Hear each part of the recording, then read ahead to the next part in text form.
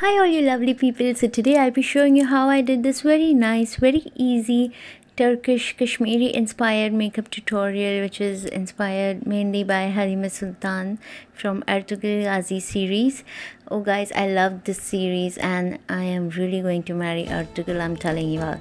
So okay, let's start with it. So after I applied my MAC Prep and Prime, I'm just going to go ahead and apply my corrector from K.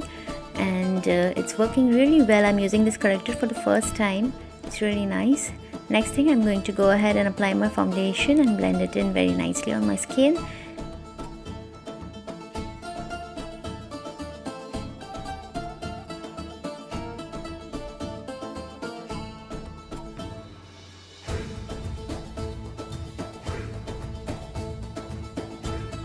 I'll also be using my concealer and conceal all my beautiful flaws like always.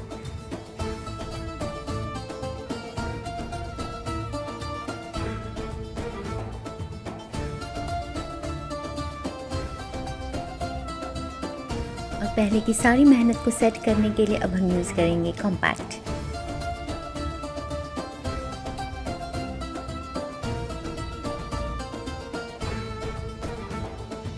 Next I'll be using this very natural looking, very earthy shade from Nykaa, and I'll be applying this in 2 tones on my eyelids. Guys, make sure you don't overdo your eyes in this specific makeup because we have to keep it very natural and very smooth.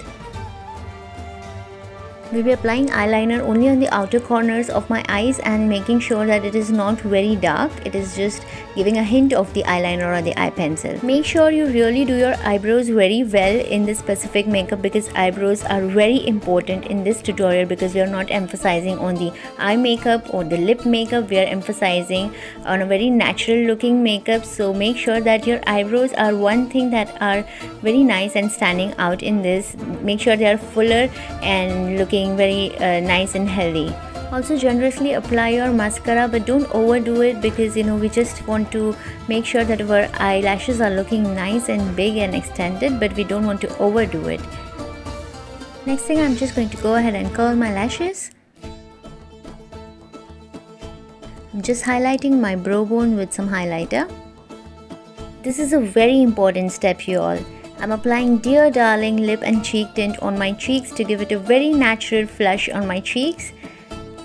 And if you think that you've applied a lot, then you can always blend it with your blender.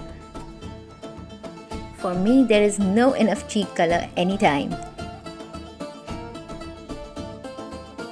Next, I'm applying my favorite MAC Ruby Woo, and I'm just going to go ahead and dab it on my lips. I'm not going to apply it straight up.